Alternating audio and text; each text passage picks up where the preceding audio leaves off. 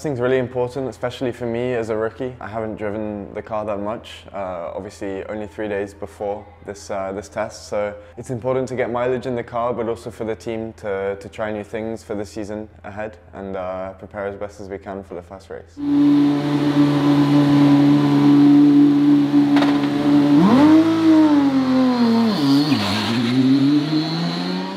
You need to, stay focused and stay positive.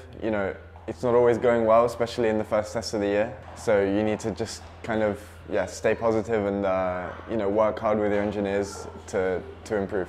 I think the most difficult part was the races. Especially in Bahrain, the degradation is quite high, so it makes your life a bit difficult, especially as a rookie. But I think it's the best place to learn. Being the toughest one of the year, it's only going to get easier from here. It will be a big challenge, you can't deny that, but I'm really excited for the challenge. I think it's going to be a great year, and we've got a lot of races to get to speed.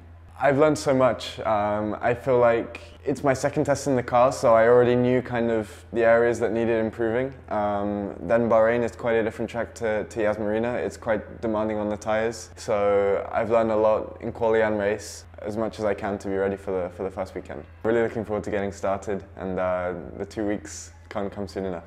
I'm as ready as I'll ever be.